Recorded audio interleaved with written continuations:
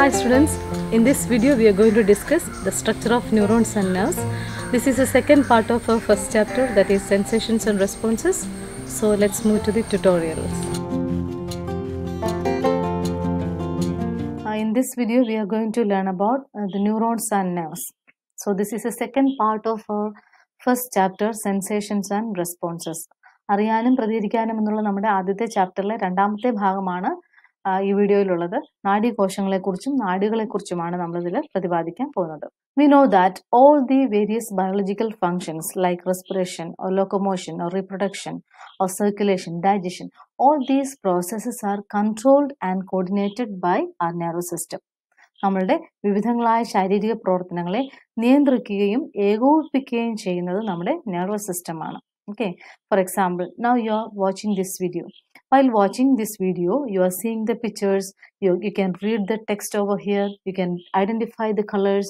At the same time, you are listening my voice, or you can hear my voice, you can see whatever is happening around you. Okay, all these various functions are controlled and coordinated by our nervous system. So we can simply call nervous system as a multitasker.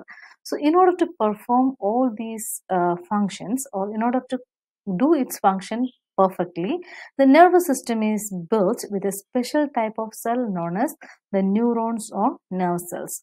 So we can define a neuron or nerve cell as a structural and functional unit of nervous system. Okay, നാഡീവ്യവസ്ഥയുടെ അടിസ്ഥാനപരമായ ഘടകങ്ങളാണ് നാഡീകോശങ്ങൾ അഥവാ ന്യൂറോണുകൾ. ഇനി നമുക്ക് ഒരു നാഡീകോശത്തിന്റെ ഘടന എന്താണെന്ന് നോക്കാം. Structure of a typical neuron.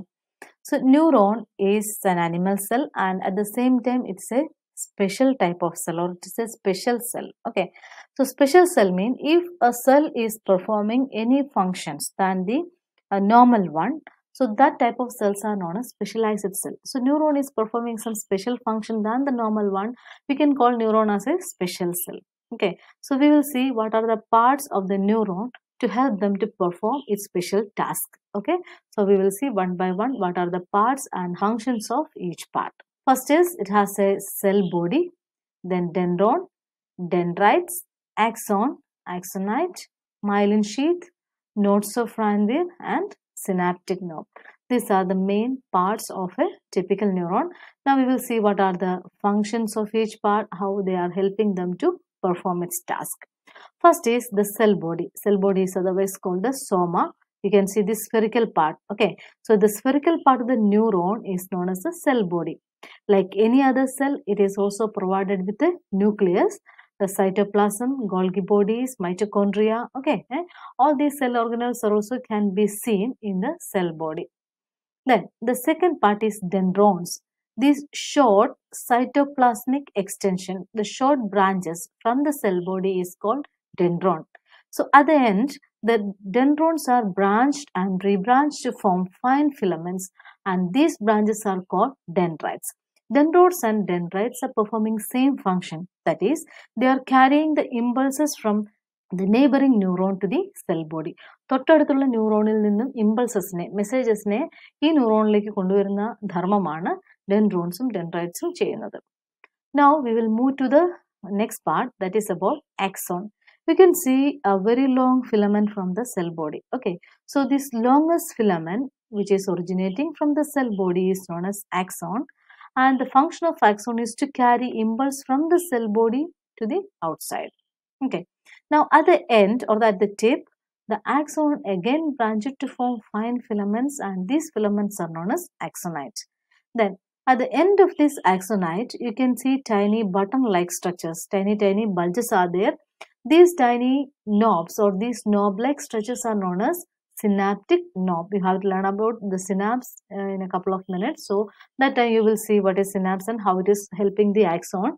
So these tiny fine filaments at the end of axonite is known as synaptic knob. The synaptic knob is filled with a particular kind of chemical substance which is known as a neurotransmitter. This chemical substance is actually helping in transmitting nerve impulse from one neuron to the next.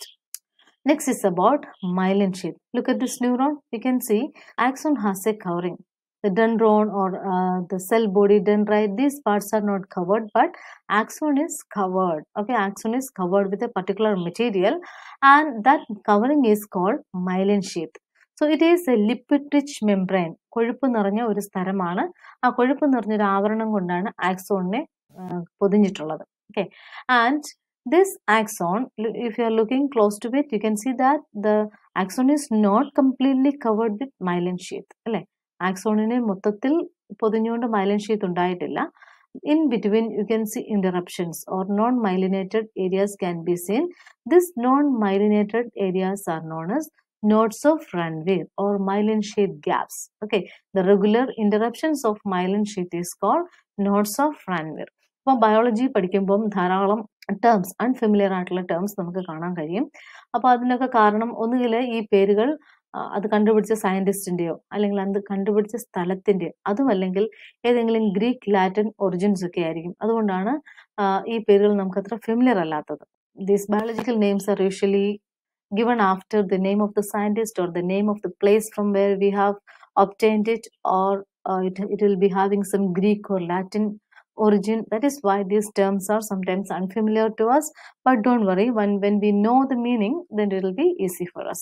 So like that, you can see here nodes of Ranvier. Nodes of Ranvier is given the name after the scientist. We will see who is this Ranvier. Louis Antoine Ranvier. He was a French pathologist and anatomist who discovered the gaps in the myelin sheath. That is why we have given the name to that places, the nodes of Ranvier. Now, we have to learn something more about the myelin sheath. Now, we are going to see that one. Okay, you can see one axon over here. Look at this. The axon is covered with a shiny white material. This material is the myelin sheath. Okay, this myelin sheath is made up of a special type of cell known as Schwann cell. Schwann cell got his name after the scientist Theodor Schwann. He was a German physiologist who discovered the myelin sheath around the axon. So myelin sheath has got the name after the scientist Theodor Schwann. Okay, Schwann cells and oligodendrocytes. In your textbook, one more term is given along with Schwann cells, that is oligodendrocyte. Now we are going to see what is oligodendrocyte and Schwann cells and what are their functions. Look at this nervous system. We know that the nervous system is made up of neurons, but along with neurons, we can see certain other cells also. Look at this picture. You can see that two neurons are there, and surrounding these two neurons, you can see certain special cells like astrocytes or microglial cells or oligodendrocytes or Schwann cells. All these cells are known as glial cells or neuroglial cells. They are non-neuronal cells because they are not performing any transmission of impulses or anything. Instead, they are given with certain other functions like they are giving support to the neuron, or they are holding the neurons in its place, or they are supplying nutrients and oxygen to the neurons, or they are giving nourishment to the neuron, or they are giving us an insulation covering or a protective covering around the neuron, or they will destroy the pathogens and remove dead neurons. Okay, so oligodendrocytes and Schwann cells are examples of these glial cells, and both of them are doing the same function, that is, they are giving myelin sheath around the axon. Their function is same, myelination of axon, but at the same time there is some difference. That means the Schwann cells are giving myelination to the axon of peripheral nervous system, whereas oligodendrocyte are giving the myelination to the central nervous system. Okay, so that's a similarity and difference between Schwann cells and oligodendrocytes. Now let's see what is gray matter and white matter. You look at this picture.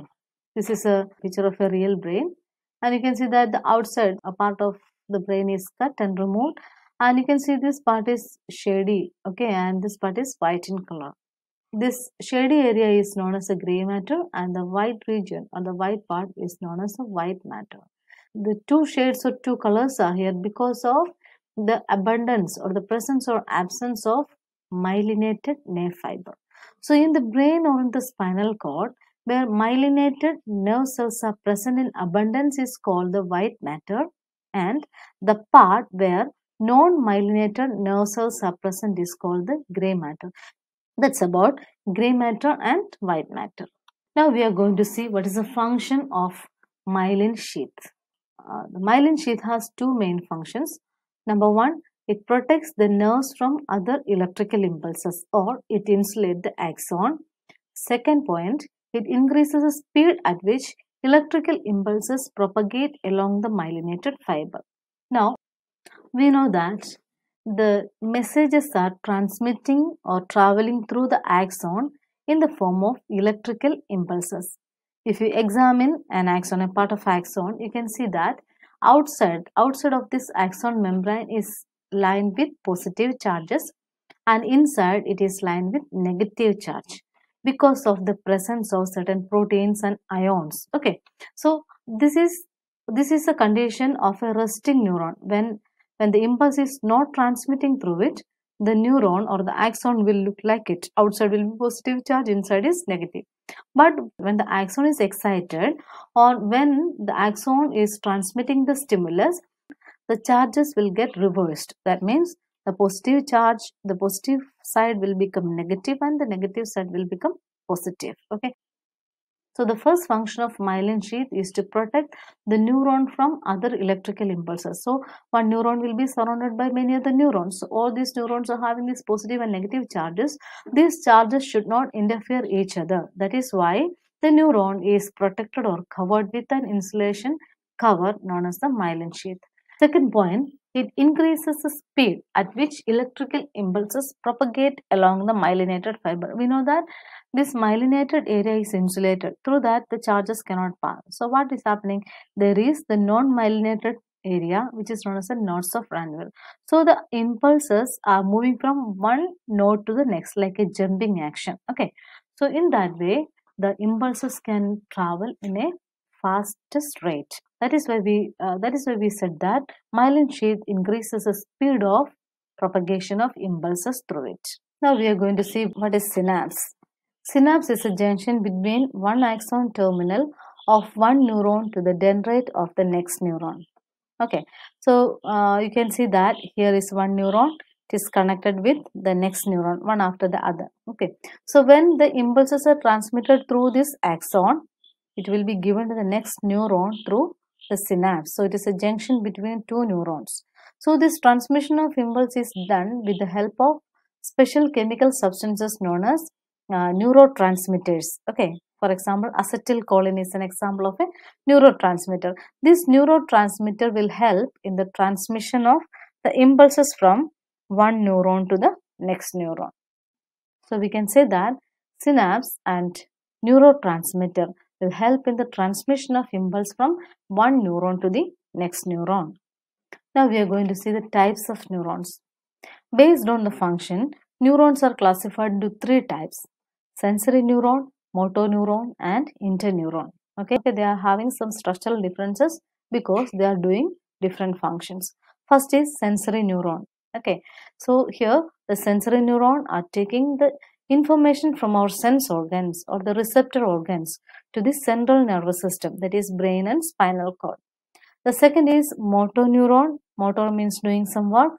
So motor neurons convey the commands to muscles, glands, and organs.